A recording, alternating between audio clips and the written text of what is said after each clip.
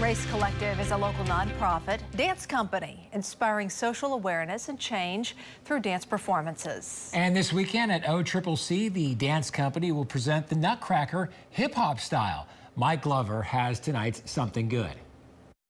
The Nutcracker Ballet, it's a holiday staple, but only in Oklahoma do you get the hip-hop version.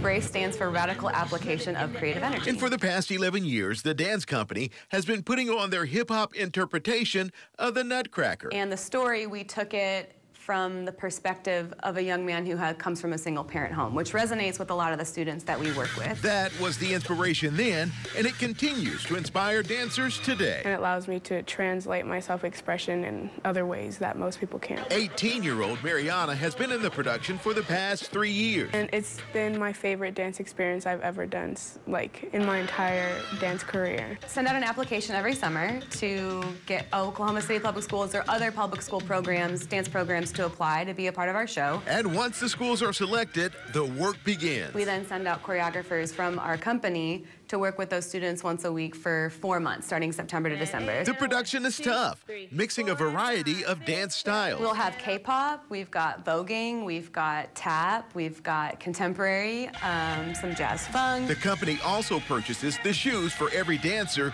that they keep as an inspiration. We wanted to not only give them a piece of their costume that they would wear on stage to perform in, but also a tangible memory to look at and be like, wow, there was a group of people in the community that supported me, that believed in me. Now, unfortunately, there are scam websites that are significantly increasing the ticket prices. We'll have the proper link with this story on our website. Young people expressing themselves through dance.